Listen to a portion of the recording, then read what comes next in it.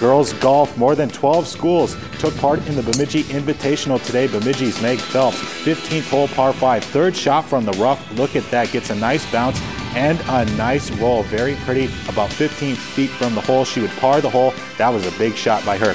Grand Rapids' Mickey Cromie had a big day as well. This is her third shot on the 15th hole. Look at that chip. Perfect, and it's an easy tap in for a birdie, and she's going to North Dakota next year.